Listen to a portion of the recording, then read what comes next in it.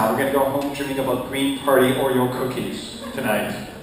And so we have one of those wafers about to come up right now, who many of you already know and love, because of course she has been very active in the community here and very beloved, and it's wonderful that you all came here tonight. And she probably needs no introduction, so ladies and gentlemen, Councillor ADRIANE CARR.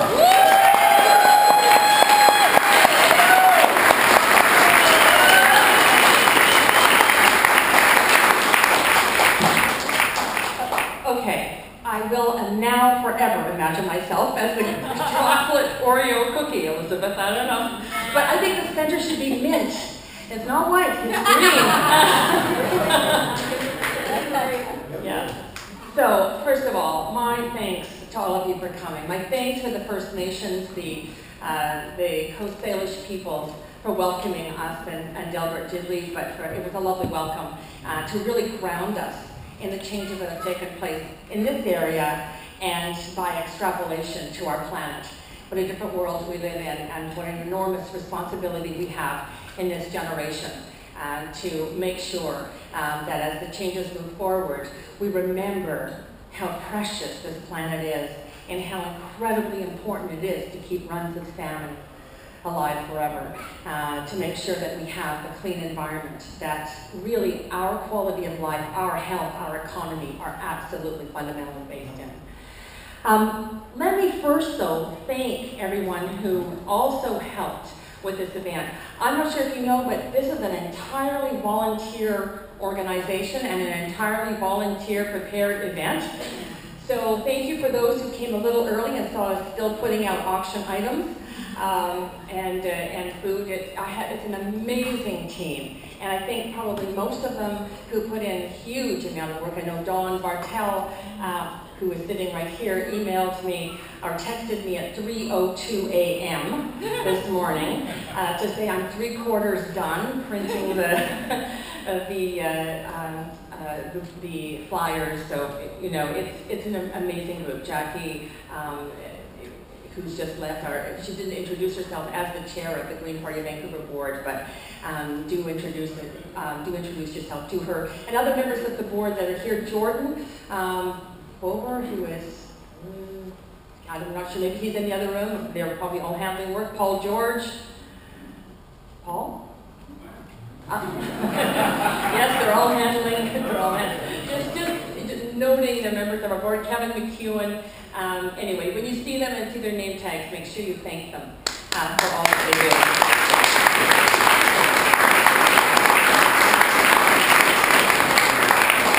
So this is almost the first year anniversary of my election, which was November 19th. That's a date I will never forget. November 19th, 2011. And you know, I was so excited to have Elizabeth elected. I mean, that was a thrilling moment in the history of the Green Party and all the work we put into it.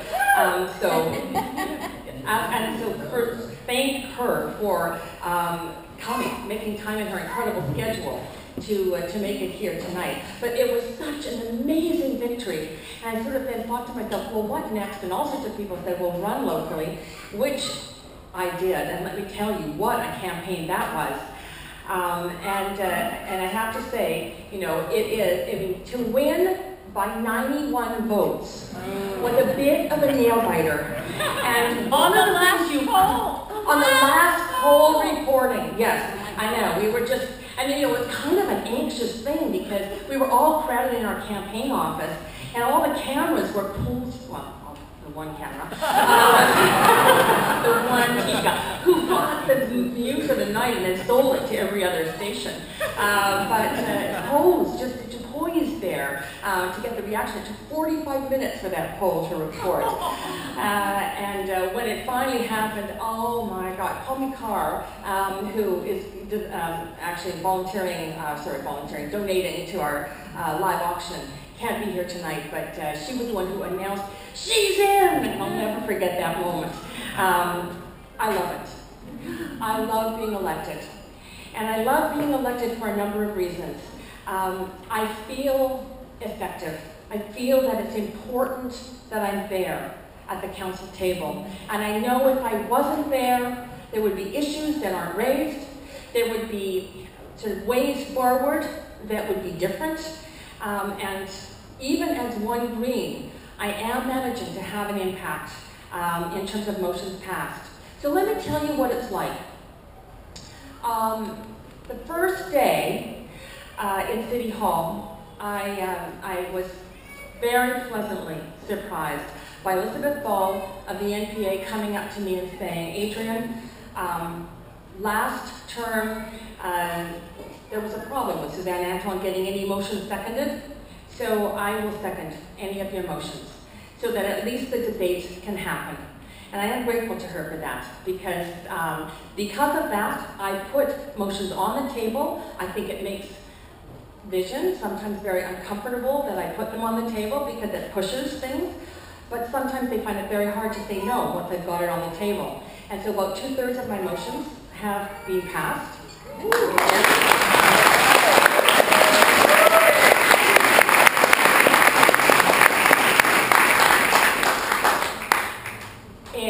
In the debates that happen, often I'm listening to what one side and the other side is saying, especially if it's a vision motion and the NPA are bringing up a legitimate point of view.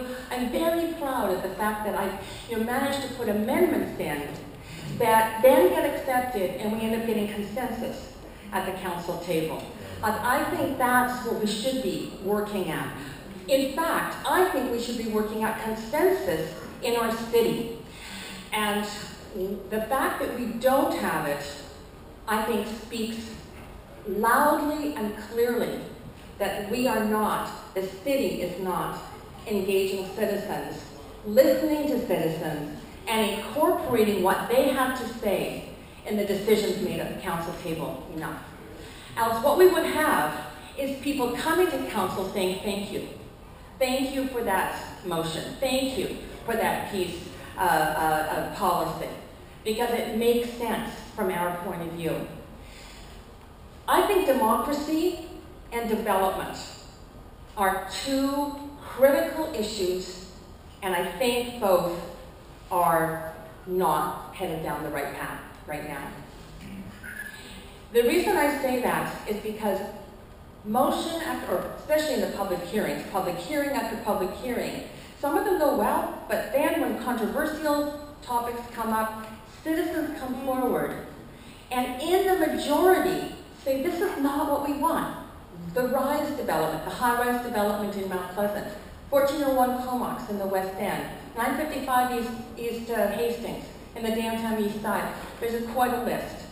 And there's a majority of people, and when they say no, and in some cases they're not saying no, not ever, they're saying, it's almost there, just give us a bit more time. Little Mountain Housing was another perfect example. Ned Jacobs is here. And it was so close to being something that the local community could really get behind. It was a small change that needed to take place. And there was an inability of my fellow council members to listen to those changes that would not have markedly altered, I think, the developers' end of the project, but instead would have made such a difference in terms of bringing down the height a little in that development that would have brought that community on board, and we would have had just such a win-win, and we didn't get it. So time after time, I'm faced with decisions, and let me tell you what goes through my head. What goes through my head is exactly what I promised you. In running for office, I said to you, in every decision, I will think of these things. Does this decision put people first? People ahead of developers? Does this decision reflect the community plans and the zoning that currently exists, which I believe is like a social contract between the city and the people who live in it? Does it allow that plan developed by people to move forward in a fruitful way in that neighborhood, honoring the work that's been put into it and the vision that's in those plans? Number 3, does this decision move us forward on a path to solving some of the bigger issues? And I'll come back to that. Some of the bigger issues like global warming, climate change, like unaffordable housing and poverty in our city. And does this decision leave our children better off in the city? I run every decision that I make by that screen in my head before I make the decision.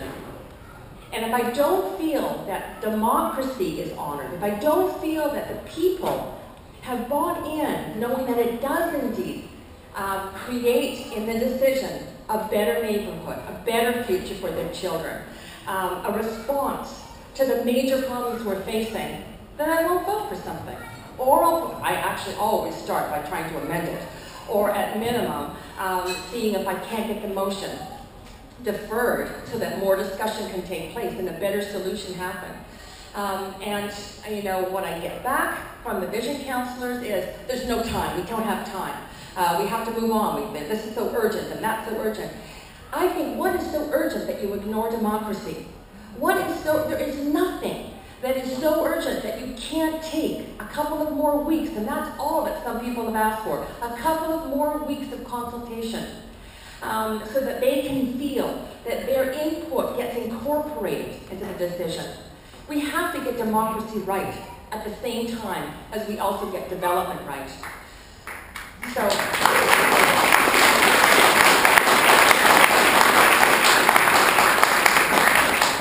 in terms of development,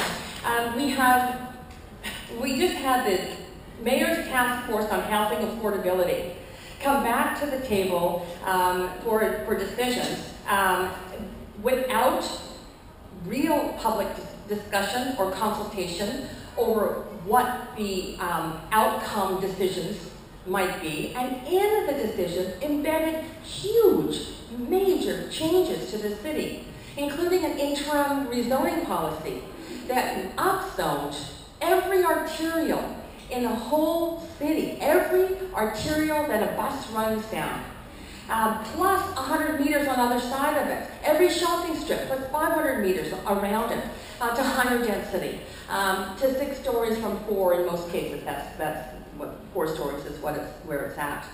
But the most incredibly egregious thing is that upzoning, that interim zoning policy came in without it being taken, neighborhood by neighborhood, area by area in the city, to have a discussion about whether this was right or wrong, whether it fit in their neighborhood plan or not, what it would mean in terms of the kind of development that they would start seeing along the arterials and the streets off those arterials in the neighborhoods that people live in.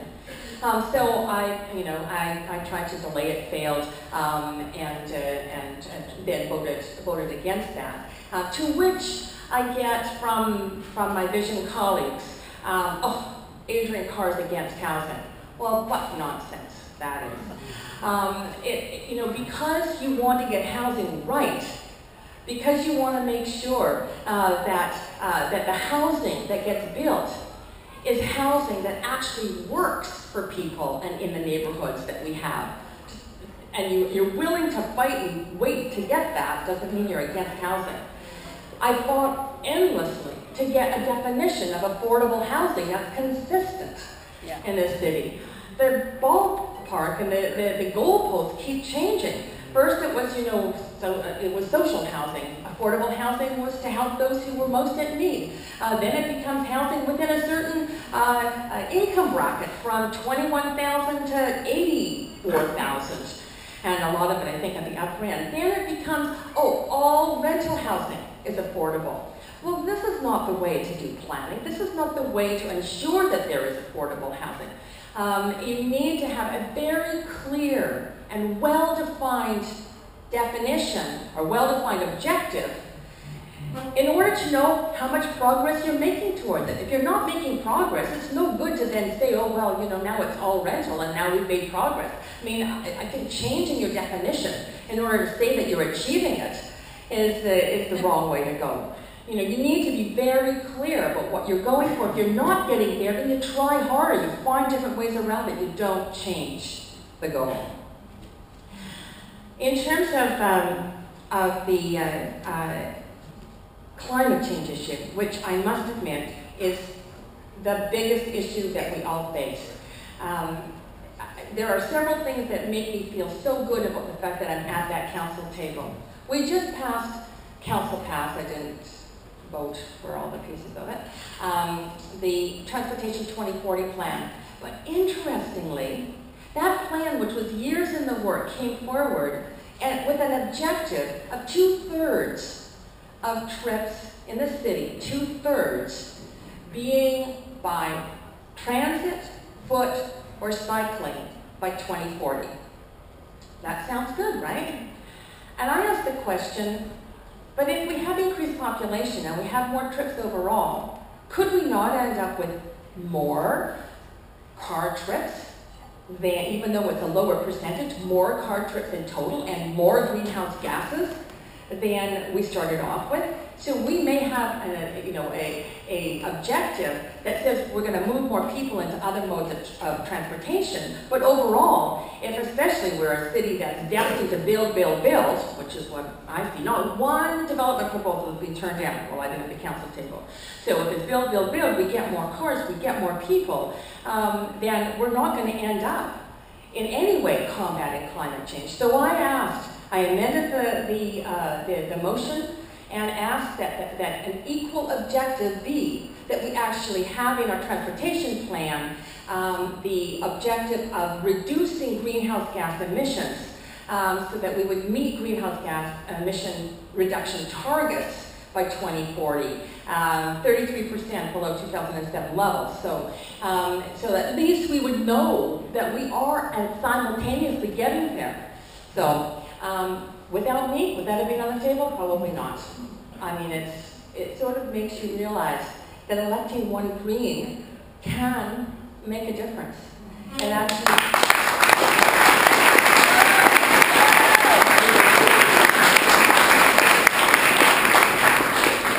my final example that I want to give is the issue of the tankers, is the issue of the pipelines and whether those tankers will go under that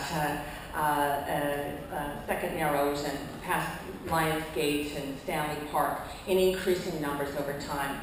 And I did put forward a motion early on in my term in council in February that was kind of testing the waters, and it was more to do around public consultation, ensuring that if Kinder Morgan didn't put public consultation, robust public consultation.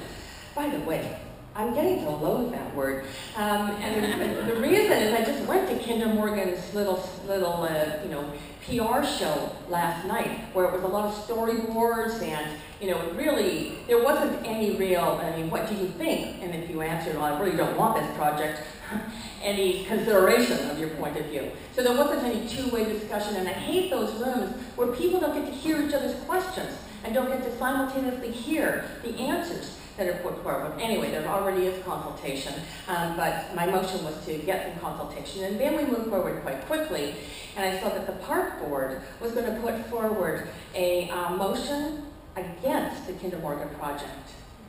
So I actually met with the mayor and said, what do you think about this same motion coming forward to the council table? And his first response to me was, well, actually, I think it's okay at Park Board. I mean, they've got the problems with Stanley Park and the beaches and that kind of thing. And I said, Gregor, I really feel like this needs to be at the council table. And I'm willing to put that motion forward. But I'd be much happier to support a motion from you on this, because I think it's better for the issue.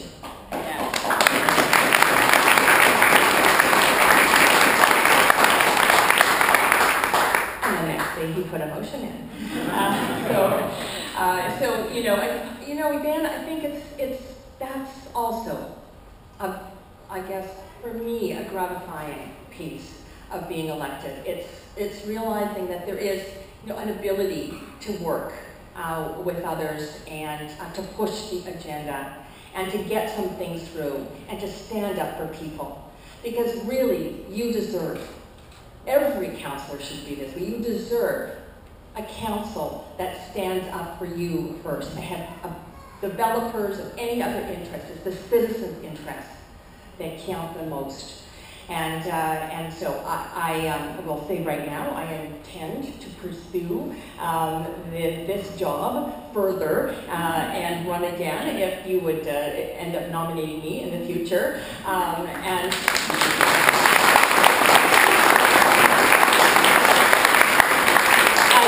I would love to see in the next election more Greens on council, more Greens in the park board, in the school board. Is Stuart McKinnon here?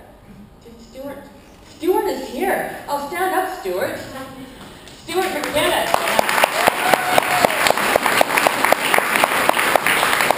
Stuart was a Green Park Board Commissioner last term, and I did have a conversation with him. If there is indeed a by-election, which we may have at the Park Board, I think that we may have a willing candidate in Stuart, and I believe we can get Stuart elected.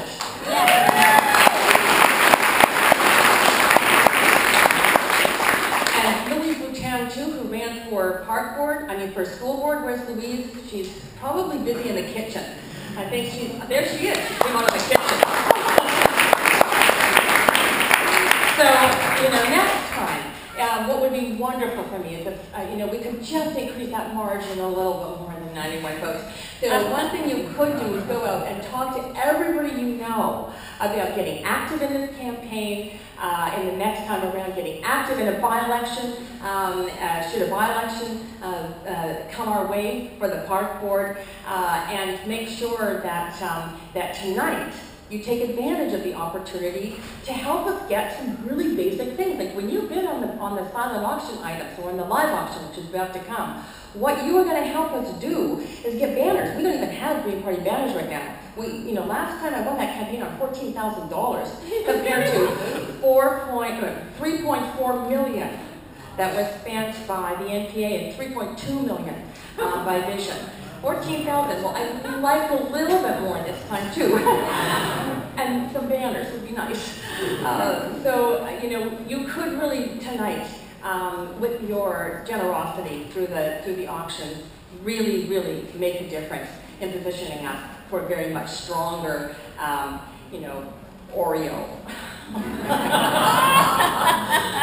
Thank you all, and I think we're going to have questions and answers later on. Okay, one more time, let's hear for ADRIANE CARR.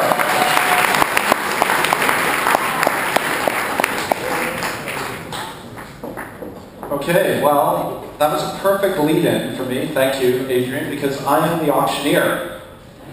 So, as we all know, these great things that are going on for the Green Party to grow and expand, you heard those numbers. That's astounding to me. I'm an auctioneer. I do fundraising for all sorts of charities. So the Vision and NPA, 3.2 million, using $2 or $3 million at their fundraisers. So let's do that tonight, yeah?